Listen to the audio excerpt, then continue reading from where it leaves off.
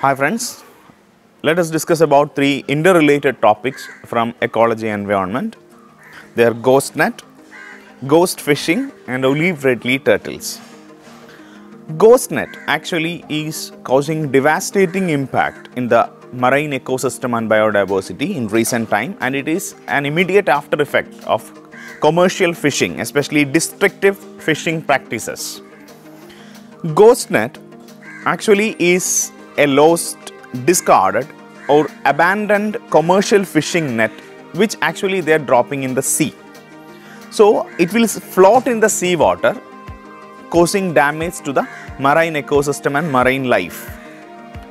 Every year, ghost net is causing the death of millions of marine organisms like shark, whale, ray, bony fish and turtles, many other sea organisms which will get entangled into it, or it will cause the smothering of coral reef, live coral reef, which is actually the most diverse ecosystems in under sea.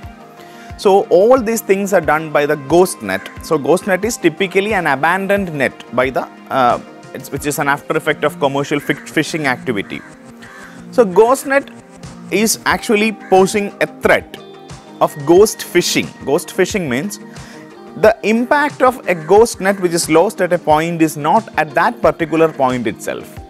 Rather, along with ocean currents, it will be taken to different parts of different oceans. During its passage, it will entangle marine animals, and these marine animals, small fishes, will actually act as a bait for bigger predators to get in, and the bigger predators will get entangled into this net in turn. Once it will become, the weight of this net is increased, it will settle at the sea bottom, where small organisms at the sea bottom will eat on this particular animals which is entangled and died in the net. Once the weight is lost after the death of these already entangled and dead organisms, it will come up again, and this cycle continues.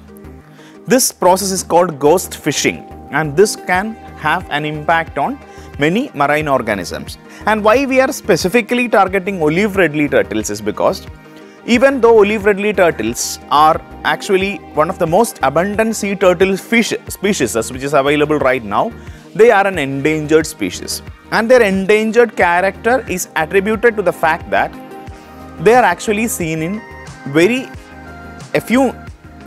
a small number of habitats of their own, and habitat loss or even the increase in temperature, if there is higher temperature, the hatched olive turtle, the young ones of the olive turtles is actually will be female, which means there will be a tampered sex ratio, a skewed sex ratio in favor of like female olive ridley turtles, which will affect the ecological balance of that particular organism. And it is actually a critical linked species in marine organisms which protects the marine ecosystems like coral reef.